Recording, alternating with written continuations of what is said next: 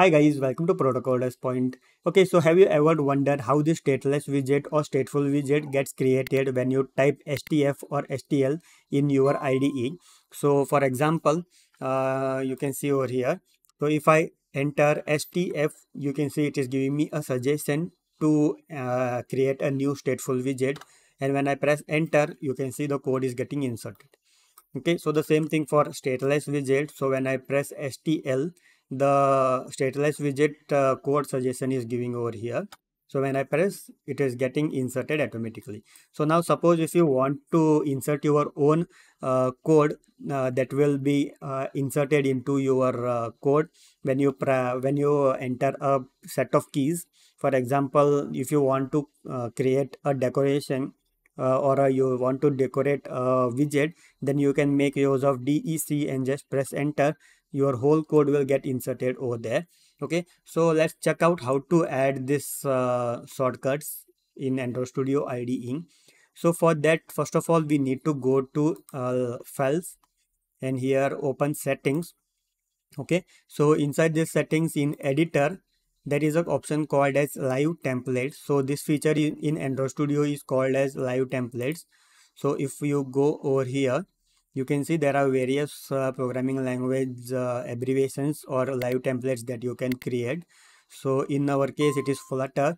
So if I go to this Flutter, you can see this is the abbreviation. So when I press STF, this code will get inserted, right? Okay, so when I press STL, this code will get inserted. So here in this Flutter, you can create your own shortcuts through which you can just insert a code. Okay, so let me add and show you. Okay, so here assume I have a container widget. So to this container widget, I want to make a decoration, box decoration.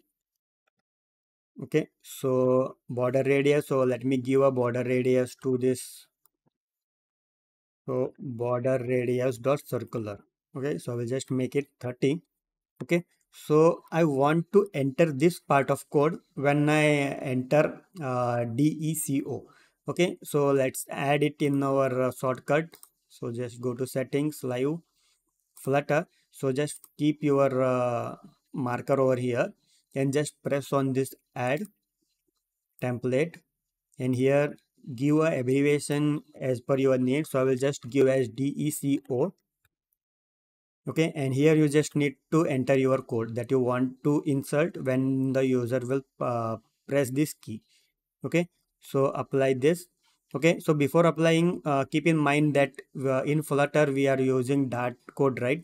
So whenever this DECO is been typed in Dart code, then here in definition you must select Dart also, or else this will not work.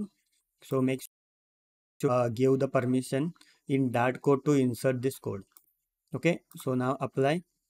Okay, okay, so now if I press DECO, so you can see here it is showing me a abbreviation or a shortcut to insert the code.